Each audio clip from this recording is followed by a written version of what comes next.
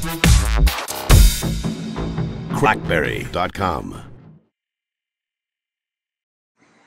Hello everyone, Brian here with CrackBerry.com. What I'd like to show in this video is a tutorial using active frames, specifically dynamically changing active frames. I have my QNX Momentix ID loaded up that's connected to my simulator, which I have right here. So let's go ahead and get started with our example. And rather than starting with a blank project, if you go on developer.blackberry.com, I have a really great example of using dynamic covers for active frames. And they go through and explain each piece as well as showing sample code. And I have that loaded up in my project called Dynamic Frame. And I'm going to go over the same pieces that they go over. The first thing they have you do is create a class called ActiveFrameQML. In this class, it inherits the scene cover, which is defined in a QML file called appcover.qml. Also in our ActiveFrameQML constructor, we have a find child of a label with the object named the label. Finally, there's a QInvocable function called update that will set the text of a string of text passed into it. Next, in our application UI CPP file, make sure that you include your ActiveFrameQML header of the class we just created. Then, in the application UI constructor, you'll see the same main.qml as the root of the app. However, there's now an instance created for ActiveFrame. And that active frame is for whenever the scene cover is active or you move to the minimized state. And then to expose this active frame to the main.qml file, we set a context property, which is also called ActiveFrame. Now let's jump over to our QML. And in our QML file, we have a container that holds a text field with an ID app label, a string of text saying hello world. On creation completed, we're listening for the signal application thumbnail, which is fired whenever the app is moved to the thumbnail state, and we're going to connect that to a function we've defined below called onThumbnail. Inside that function, it'll call update, where we defined in our ActiveFrameQML class, and we'll pass the applabel.text from our text field. Now moving on to our scenecover.qml file, we'll see that label with the object name the label that we use in our ActiveFrame.qml of finding that child, and we'll update that label. So that's all the pieces you need. Let's go ahead and run that function on the simulator and see it in action just real quick.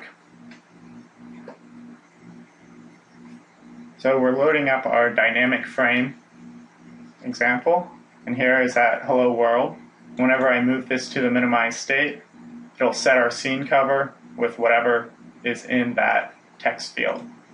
And so I can change that to whatever I want, and it will update each time I minimize.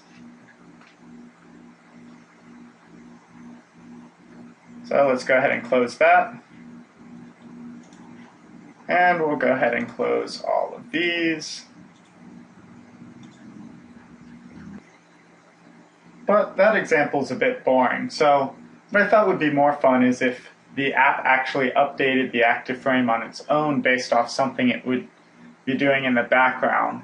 I thought the best way to show that would be as if it was tied to a timer.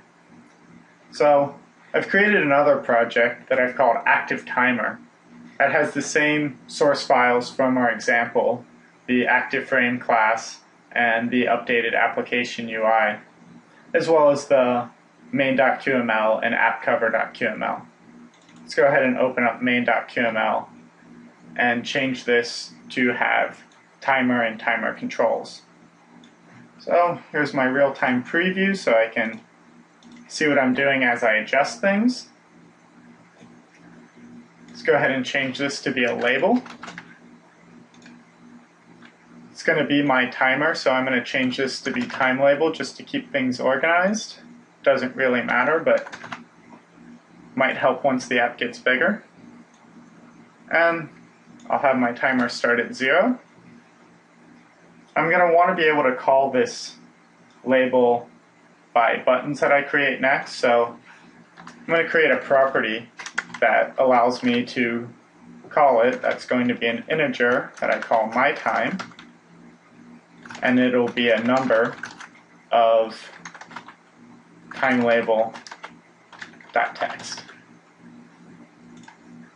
So, as I said, I'm going to create some buttons that control the timer. I'm going to stack them left to right, so I'm changing my layout properties. Go ahead and create my first button. My first button will be to lower the timer quite a bit. So create some text, the on-click signal. Let me copy this button a couple times. So the next button will lower the time just a bit. This one will increase it a bit and increase it quite a bit. So, as I said, I want to be able to make it so I adjust the time label. So we'll make it so when this button is clicked, the time label .text will be updated to the my time -10, and we'll adjust the other buttons accordingly. So this will be my time -1, this will be my time +1, and finally my time +10. Let's organize our code. Next, we'll create a start button. So we'll call it text start. And this will be what starts our timer. So it will also have an on-clicked signal. But Cascades has no built-in timer. So what we'll have to do is go into Application UI and call in a custom timer class, which we can call in the QTimer class from Qt. So to do that, we can register that by calling in the QTimer. So let's go ahead and call that by typing in this string of text. Our QML register type is QTimer. We're going to add it to our bb.cascades library, version 1.0, and we'll call it in by calling QTimer.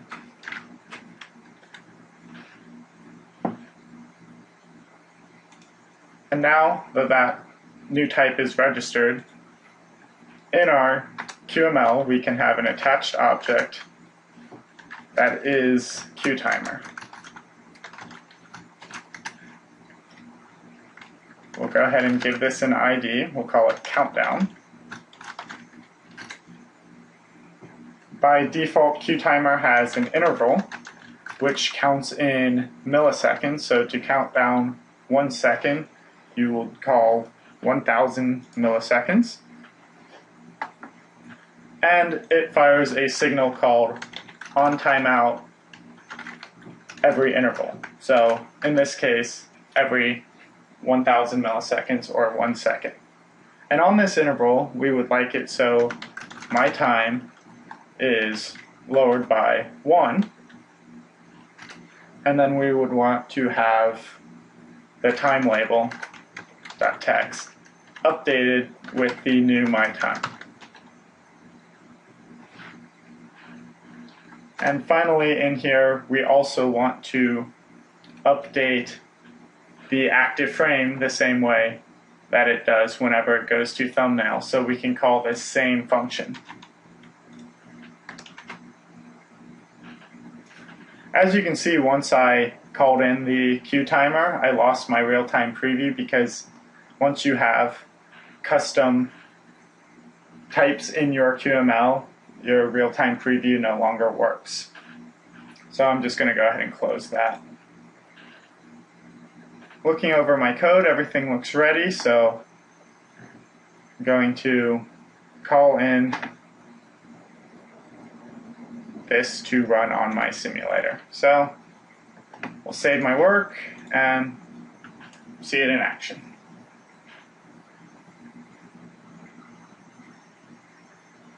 See that I don't have any errors in my build, so it'll load up on the simulator now. So these buttons adjust my value. I click start.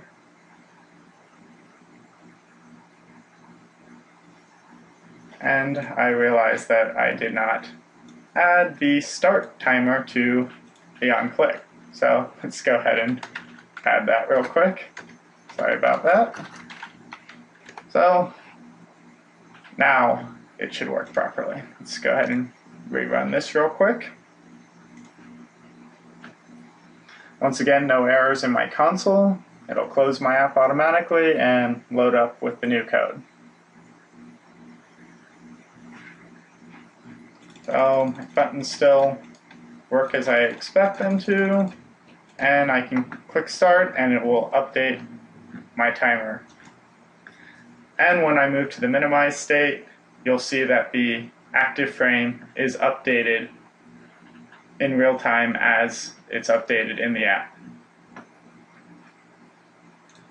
So if I do a little bit of tweaking to my main.qml and my app cover.qml, which I've done behind the scenes, that just formats everything a bit differently, adds a title, and then same thing with my app cover.qml.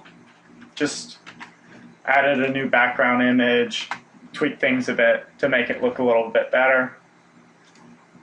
You can see that this example starts to look like a pretty nice app. So I'm going to run it again with my updated code, just different formatting, nothing special, just wanted to show what it looked like, looking a little nicer. So here's just some new formatting. All the functions are the exact same that I just showed. Start the timer, and again, when you minimize it, it'll change to the active frame that updates in real time. So that's about it for active frames. I hope you enjoyed this example.